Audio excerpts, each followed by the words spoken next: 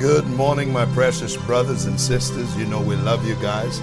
We appreciate you. Trust God. He knows what He is doing. Just put your trust in Him. Put your faith in Him. He knows what He's doing.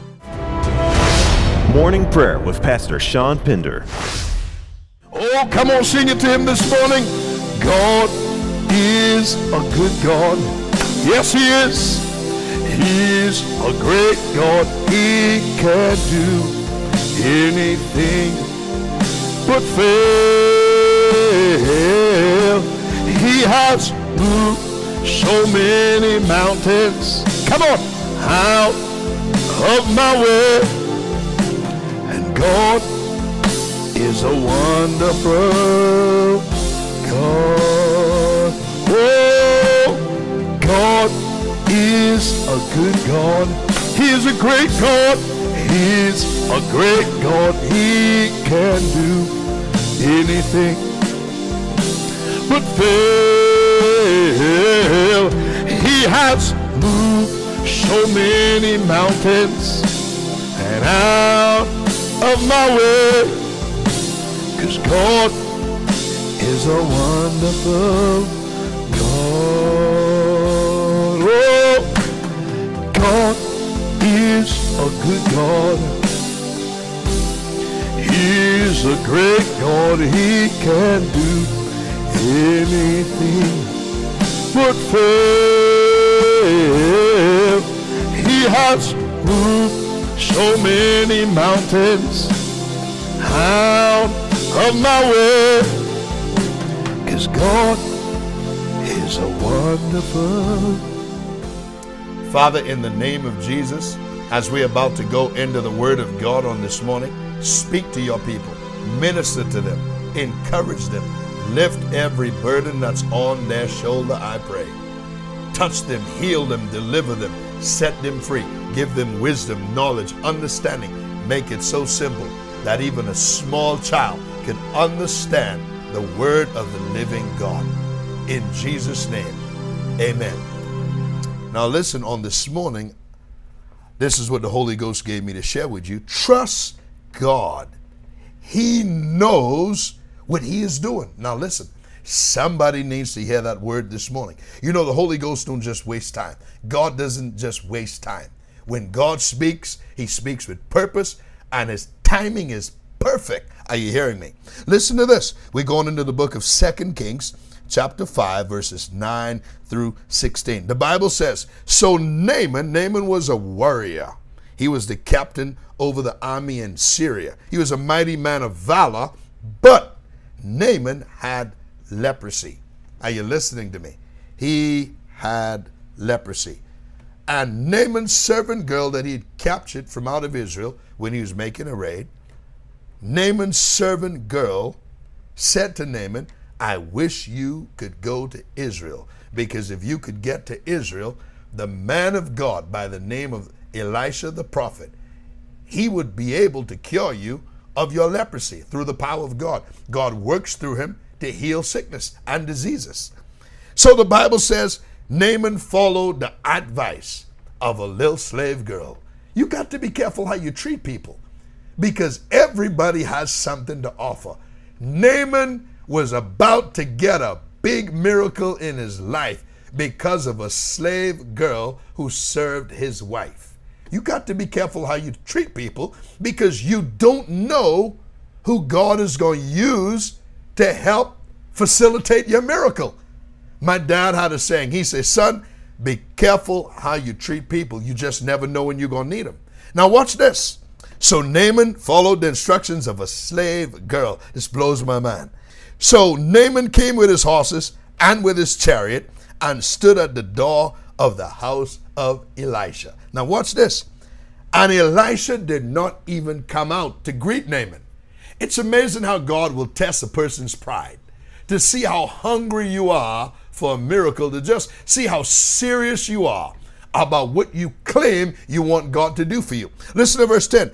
And Elisha sent a messenger unto him, saying, go and wash in the Jordan River 7 times. And if you do this, your flesh shall come again to thee, and you will be clean. Your leprosy will be gone. You'll be like a new man. But Naaman was angry and went away and said, behold, watch this now. This is where we get into trouble. I thought, that's where we get into a mess right there. I thought he will surely come out to me and stand and call on the name of the Lord his God and strike his hand over the place and recover me from this leprosy. So because Naaman had to hear that Elisha prayed over people and laid hands on them and called on the name of the Lord and they were healed, Naaman automatically had a preconceived idea of how God was going to heal him and give him his miracle. But I got bad news for some of you this morning. I have bad news and good news. You can't tell God how to do it. He is God all by himself. Are you listening to me? You can't tell God how to heal you. One blind man, Jesus laid hands on him. Another blind man, Jesus spit on the ground and made clay and put it in his eyes and said, go wash. In other words, let someone take you down to the river. And he went and washed and he received his sight. Are you listening to me? Look at some of the lepers. Christ said, go show yourself to the priest. And as they were on their way obeying the Lord Jesus, their leprosy vanished. You can't tell God how to do it. God have a million ways on how he can give you a miracle. Are you listening to me?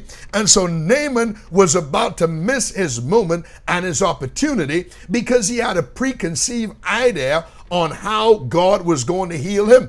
And this is why a lot of people, not all, but some people miss their miracle because they have a preconceived idea on how God is going to give it to them, how God is going to do it, how God is going to heal them, how God is going to answer their prayer, how God is going to give them the provision. Oh, I'm believing God for this job. But when that particular job don't work out, they are heartbroken and want to throw the towel in. Wait a minute. Didn't you tell God not your will? Didn't you say, God, not my will, but your will be done? Well, how is it that you want to tell God how to do it in your life? You got to just surrender. Listen, the place of surrender is the beginning of miracles. Are you listening to me? When you surrender and say, God, I give up. I'm not going to do this in my own strength. And you say, God, you be God. Once you know you've done everything you can, it's time to just let go and let God have his way. Now watch this. But Naaman was angry and went away and said, behold, I thought he will surely come and lay hands on me and call on God and recover me from my leprosy. Listen to what he said. Are not Abana and Pharpar, rivers of Damascus, better than all the waters of Israel? So he was upset that Elisha told him, go dip in the dirty Jordan River and God is going to heal you. Listen to what else he said. May I not wash in these other rivers that's in Damascus? May I not wash in them and be made whole? So he turned and went away in a rage. This guy's angry. Elisha didn't even come out to greet him. Look, when you come to God, you got to come like a little child. This have nothing to do. This have nothing to do with your caliber. This have nothing to do with your big name and your title. God can care less who you are. He is God all by himself. He is the King of all kings and the Lord of all lords. And every knee shall bow and every tongue must confess that he is Lord. And when you come to God, Jesus said, unless you come as a child, you will in no way inherit the kingdom of God. Now watch this. So his servants who had good sense and good discernment, his servants, verse 13, came there and spoke unto him and said, my father, this is what they said to Naaman. If the prophet had asked you to do some great thing, wouldn't you have done it? How much complicated is it for you to do this simple thing that he's asking you to do? Wash and be clean. You see, this is where people are defeated in their mind because they have preconceived ideas on how God is going to answer their prayer. They're convinced that that particular woman are called to be their wife. That husband, that man is called to be their husband. And when it don't work out, they get all heartbreaking and want to turn their back and forsake God and not be a Christian anymore. Wait a minute, this ain't about you. This ain't about what you want. This ain't about what you want for your life. God knows best. The Bible says every good and perfect gift comes from the Father of lights, with whom there's no variableness, neither shadow of turning. The Bible says, as for God, all his ways are perfect. He is perfect. Are you listening to me? God don't make no mistakes. So you can't tell God how to do it. Trust God. He knows what he's doing. Now watch this. So after his servants rebuked him pretty much and counsel him and let him know, look, you're making a mistake, man. This ain't about you. This is about you humbling yourself and just doing what you are told. You in the front of a prophet, man. You ain't nothing right now. God is talking through this man. Now watch this. Verse 14 says, then went he down and dipped himself 7 times in the Jordan River, according to the saying of the man of God. And when he went down the 7th time, glory to God, we can preach right from there. When he went down the 7th time, his flesh came again like unto the flesh of a little child, and he was completely clean. He was healed of his leprosy. So you got to understand, God, the Bible says in Isaiah, God's ways are higher than our ways. As the heavens are higher than the earth, so are his ways higher than ours. Are you listening to me? God's not going to always do it the way you want. Look, I've learned that when God don't do it the way I want, you know what I end up saying? You know what, God? I surrender and forgive me for wanting to do it my way. Because God, you know best. God cares about you. Are you listening to me? So the Bible says, and he returned to the man of God, he and all his company, and came and stood before him. And he said, behold, now I know that there is no God in all the earth but here in Israel. Now, therefore, I pray you, take a blessing of thy servant. He wanted to give Elisha a chunk of money, but you can't buy a miracle from God. But he said, listen to what Elisha said, as the Lord lives before whom I stand, I will receive none of it. And he urged him to take it, but he refused. And this is why Elisha refused it. It was not God's will. It's simple. Amen. Money is not a sin, but the love of money is the root of all evil. Are you listening to me? Man, some people would have dove on that. And Elisha did not take it because this man was a foreigner and he think that he can just pay God for a miracle. No, you can't buy a miracle from God. A miracle comes because of your obedience, because you love God with all of your heart. Are you listening to me? Because you're willing to humble yourself like a little child. You cannot buy a harvest from God.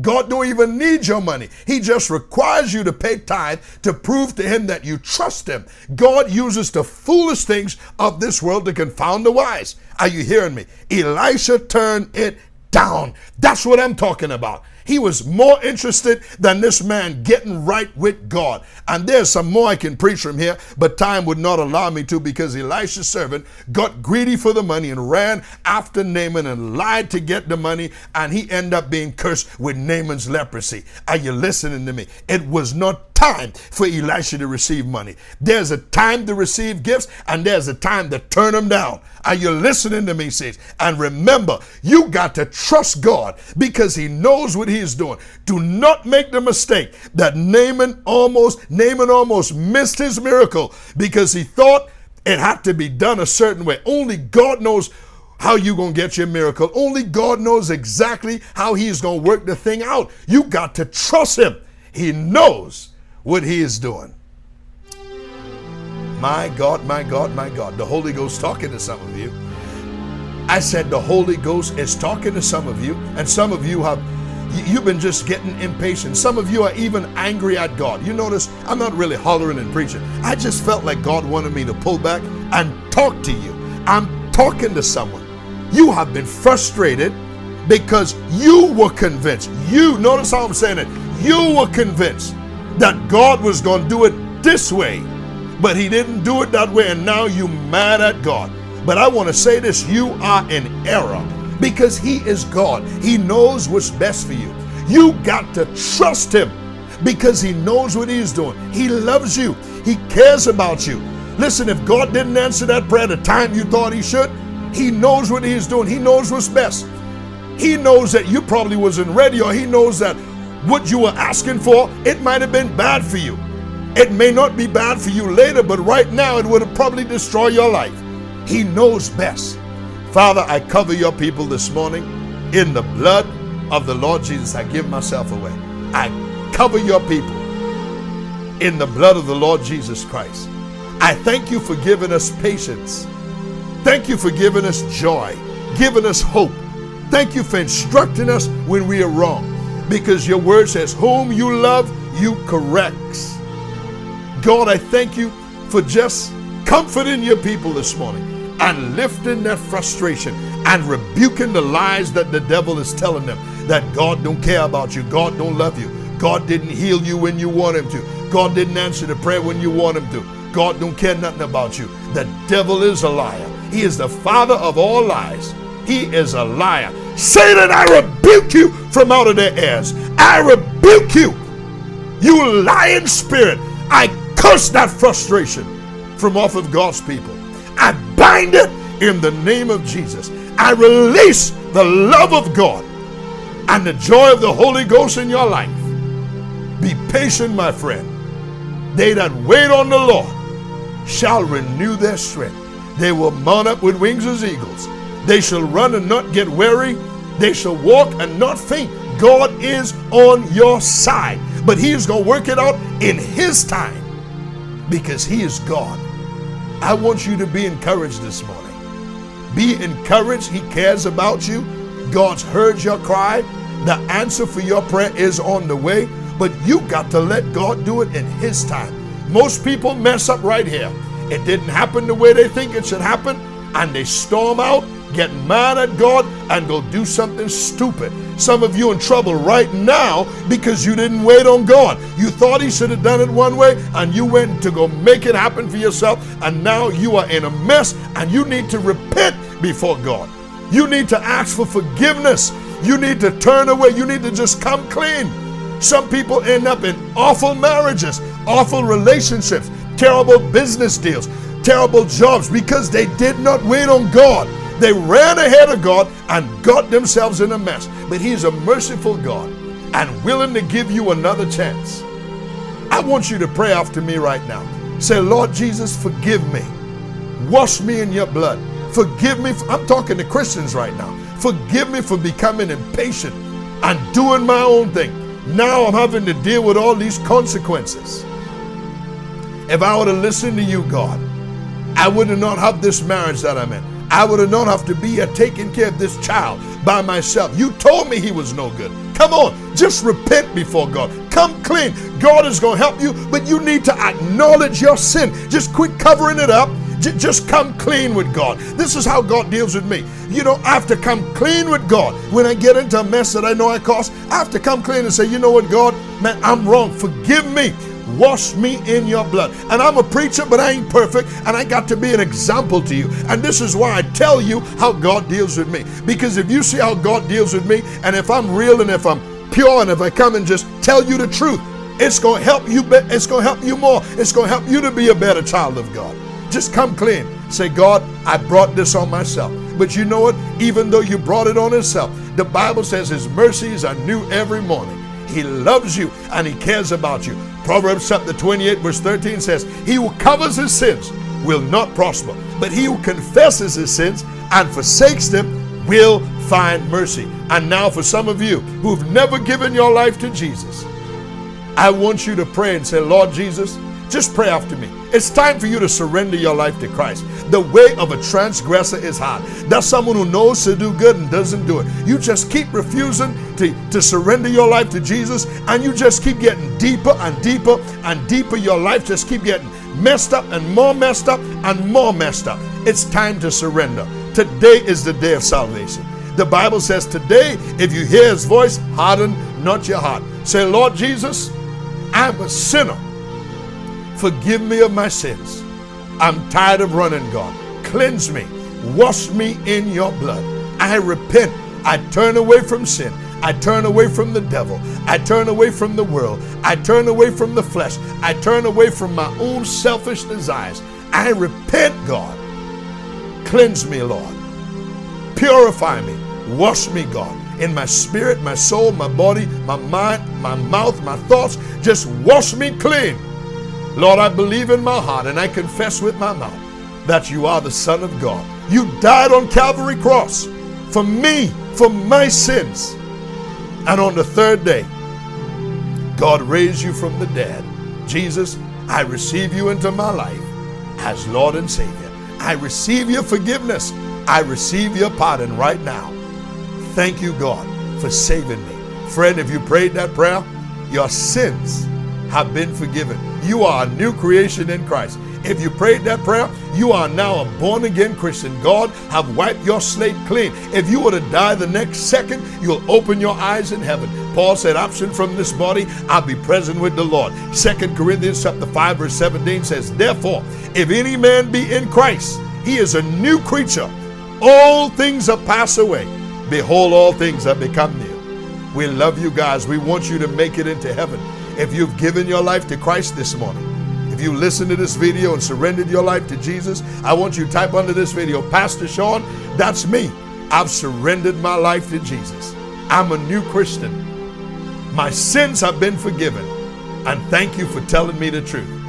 He loves you and we love you, but no one can love you like Jesus. He'll never leave you, friend. He will never forsake you. He will be with you to the end. Keep listening to these broadcasts so we can teach you the Word of God. And as you listen to these, God will use it to strengthen you and bring direction and clarity in your life. Are you listening to me? We care about you. We want you to make it into heaven. That's our goal. The goal of these broadcasts is to encourage you, but to lead you into heaven through the Word of God. Jesus said, I am the way, the truth, and the life. No man can come to the Father except by me.